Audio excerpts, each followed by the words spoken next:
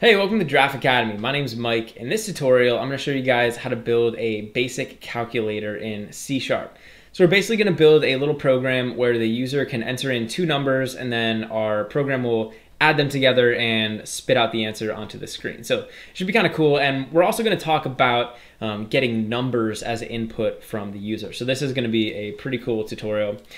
So down here, before we start building this, I actually want to show you guys how we can convert a string into a number. And this is a technique that's going to come in handy for this application.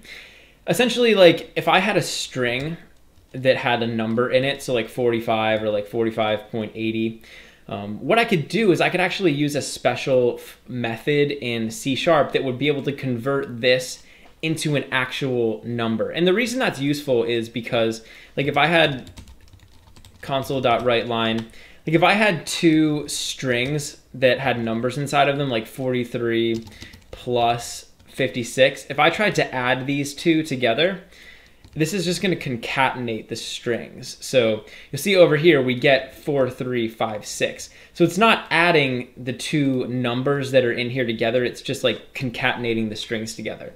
So in certain cases you'll have numbers that are kind of trapped inside of strings. And actually we're going to have that situation in this tutorial. And so you want to be able to get the numbers out of there so that you can like do math with them. So I'm going to show you guys how we can convert a string into a number. So actually over here, why don't we come down here and we're going to make a number variable. So I'm just going to make an integer and we'll just call this num, and I'm going to set it equal to a string. So I'm going to set it equal to a string that has a number in it, like 45.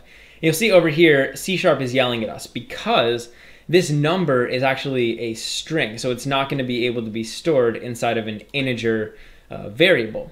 So we need to convert this into a integer. And the way that we can do that is just by typing out convert like that and with a capital letter and then dot. And now we need to specify what we want to convert. So you'll see over here, there's a bunch of options like 2int32, 2int16, 2 double, 2 decimal, 2 string.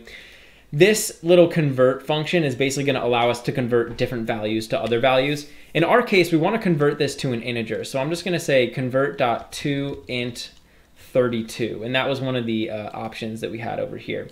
And then I'm going to make an open and close parentheses around the actual string. So when I do this, this is going to go ahead and convert the string inside of here into an integer. And just to note, the string that we put in here has to have a number inside of it. Like if this was just something like that, this isn't going to work. We're actually going to get an error. But if I have a number in here like 45, then this is going to work just fine. So if I was to come down here now, I could actually use this as an integer. So I could say num plus 6. And now we'll actually be able to do this math operation. So you can see we get 51.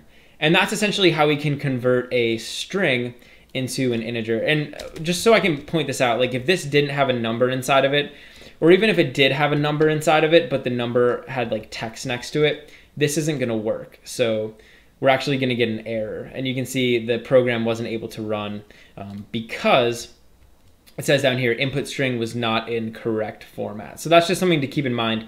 And later in the course, we're actually going to talk about how we can fix something like this and mitigate it. But for now, we're just going to assume that the string is going to be formatted correctly. And I'm just going to exit out of this exception. All right, so that's kind of an explanation of how we can convert a string into an integer. And we're actually going to be able to use this in our program. So like I said, we're going to build a calculator program that's going to allow the user to enter in two numbers, and then we'll take those numbers, add them together, and print it out. So the first thing I'm going to do is just print out a prompt. So I'm going to say console.write, and I'm actually just going to use write.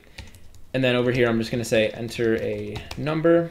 And now we're prompting the user to enter a number. And what I want to do now is I want to be able to get the number that they enter. So I'm just going to say console.readLine. And this is going to go ahead and wait. It's going to pause the program until they enter in a line of text. And so what I actually want to do is I want to store the number that they enter inside of a variable. So I'm going to create a variable over here, int, and we're just going to call it num1, and I'm going to set it equal to console.readLine. But you'll notice over here we're getting an error. And the problem is that console.readLine is going to give us a string.